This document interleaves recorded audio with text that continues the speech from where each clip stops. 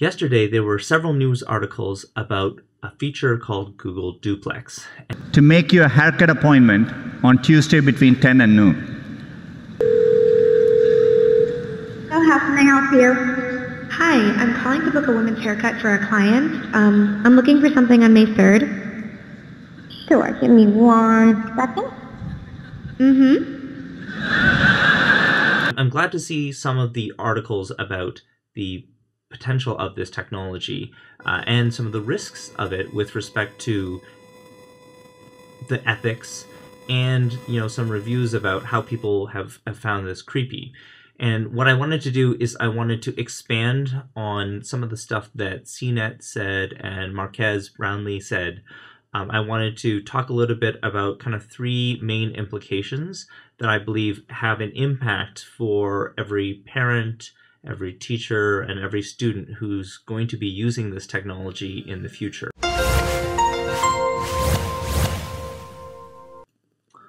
Okay, so first off, let's go take a look at the features of this particular system inside the video. We do not have a 12 p.m. available. The closest we have to that is a 1:15. Do you have anything between 10 a.m. and 12 p.m.? Depending on what service she would like. What service is she looking for? Just a woman's haircut for now. Okay, we have a 10 o'clock. 10 a.m. is fine. Okay, what's her first name? The first name is Lisa. Okay, perfect. So I will see Lisa at 10 o'clock on May 3rd. Okay, great. Thanks. Great. Have a great day. Bye. The first thing that you can see from the video is that the Google system actually mimics many of the pauses, the ums, and the ahs that a real person would do. And this is really amazing because it makes the person feel like they're speaking to a person directly. For example, if you heard a robocall, you'd probably just hang up. Whereas if you heard it with these ums and these ahs, you'd be more likely to think that there was a person answering the call. However, that's also pretty creepy, and here's why. I mean, essentially, the system is lying to you on purpose to tell you that it's a person behind the conversation. It's not identifying itself as a computer versus a person.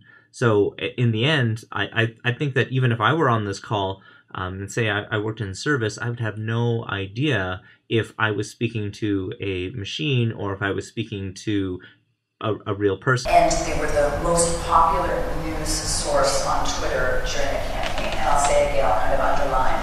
This is stuff that is false, it is not useful information, it's not helping anybody make a good decision. People are having a hard time telling the difference between real news and fake news, and computers are having this hard time as well. So as a parent, we're having to teach our children about looking at the type of content that they see on, say, YouTube Kids, and trying to make sure that that content is appropriate for our children. Well, in the same way, we're going to have to train our own children to learn the difference between an AI speaking to them on the phone versus a real person as well. And so to build that type of skill is not going to be easy. And I think it's a skill that is not very prevalent these days. We're used to talking to people, and if it is a robot, like it's pretty obvious it's an AI that we're speaking to. But because those lines are going to be blurred, we're going to have to learn the skill of how to detect between something that is real versus something that is fake. Now, the second implication, I think, is probably just as big, if not bigger, than just the ability to identify, and that's the actions that the agent takes. So in this case, it's making a phone call on our behalf to a salon, and it's asking the question of, well, I'm making this appointment. So if it got it wrong, for example, the implications are pretty minor. I mean, you'd miss an appointment. People would be disappointed. Maybe they call you back and they say, hey, you made an appointment for this time. And you might say, no, I didn't. It's like, oh, but the Google Assistant, did it on my behalf.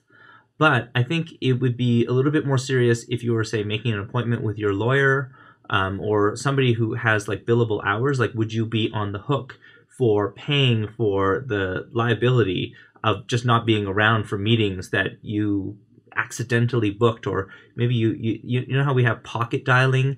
Like, what if you had like a pocket appointment? So somehow accidentally, you pushed the wrong buttons, and then suddenly it made some phone calls on your behalf, to make appointments to certain doctors or certain lawyers, and these things will all, kind of have some cost for you. So the question is, well, then, are you responsible for the mistakes that the AI makes on your behalf? So if they're calling for you and they're putting your name and your number there, I think that there's that question of responsibility. So there's a second ethical question about, well, who takes the blame when it comes to the mistakes that are made in these systems?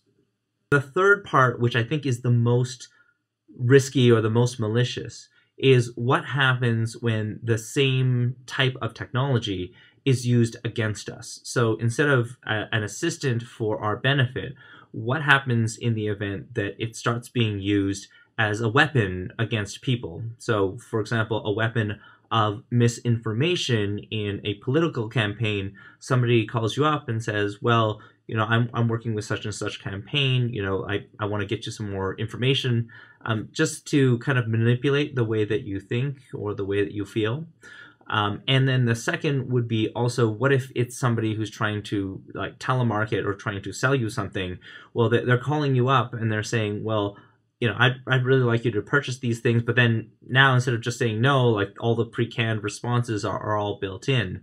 I can see it as something that would be potentially very annoying, because the machine would have no problem calling you at any time of the day. Like for me, as a parent, like if I received a call like this, or if my child received a call regarding this, I wouldn't know for sure, like, is this really for my benefit? If somebody's booking a service, for example, like somebody could create a system that would just book my entire calendar full, like say I'm a hairdresser, and it would just be from a competitor who was just doing this so that nobody would be booking for me. Like they would all just cancel kind of the last minute.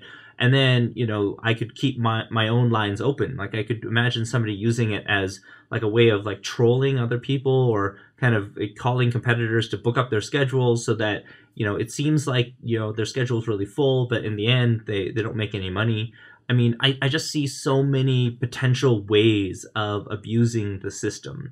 And this is one of the reasons why I think when it comes to AI technology, because there is so much potential to do things on our behalf without us being directly involved, or maybe without us explicitly confirming that this is something that we want, I think that we have the concern that anybody could use the same type of technology against us, or use it in a negative way. Now, you may think, oh, okay, maybe I'm being a little bit too cautious, or maybe a little bit, too scared of what's going to happen. But just look at what's happening with some of the news that happened during the election. Just look at some of the videos that we're seeing that are getting through these AI systems. At the end of the day, it's people who are using the same types of systems. They're exploiting them in ways that are for specific purposes, like maybe political purposes or business purposes, but they're used to, to keep people watching, right? Like they have, for example, progressively extreme content. Who was co-founder of Twitter and now runs Medium, and Ed said this to the New York Times. He said, the trouble with the internet is that the internet rewards extremes. So say that you're driving down the road and you see a car crash. Of course you look, everybody looks at a car crash. The internet interprets that to mean that people want car crashes, and so it tries to give us more of them. How that plays out in practice is that they will show you more and more extreme content. And what CNET says is, if you're watching a video about vegetarianism, it will start feeding you videos about veganism. If you're watching a video about a conservative politician, it will start showing you white supremacist videos, right? And so the logic of that is not intended to be detrimental to society. It's just intended to show you stuff that you might want to watch, right? But in practice, the effect that that has is it pulls us into these rabbit holes of more and more and more and more extreme content, and makes us, I think, feel like that is normal, like is normal. for me, as a parent, this is some of the concerns that I have in seeing the technology. I do think it will absolutely save people a lot of time. I think it's an incredible technical feat. Like, we've gone so far in terms of natural language processing, that we're really kind of past the uncanny valley portion, where really you can't tell the difference between an AI speaking to you using natural language versus a real person. So it's an incredible feat. It's going to change the way that we interact with a lot of the world, especially when it comes to the natural user interface. Like, it'll be harder to tell the difference between an AI and a person. So it can definitely have a lot of benefits, but there can also be a lot of concern. So my goal was to highlight those three main aspects to expand upon what others had talked about. So I hope you enjoyed this video. If you did, I typically talk about technology from the perspective of parents, teachers, and learners.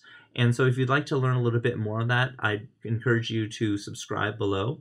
If you think that there are other ethical implications for the work that we are seeing at Google I/O, as a parent, like, other things I was encouraged by was just the fact that the Google Assistant can require children to say please.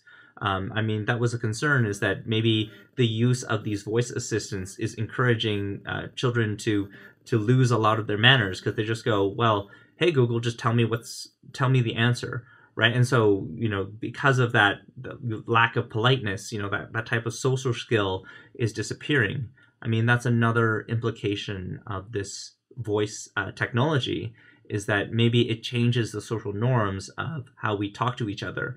Because a lot of, instead of trying to be polite and trying to develop a relationship, it's like, who knows? I don't even know if this is a real person that I'm talking to. Maybe I'm talking to an AI. So those are the kinds of things that I explore. I'm very passionate about myself as a parent. So I'd encourage you to subscribe. Anyways, thank you guys very much, and I'll see you in the next one.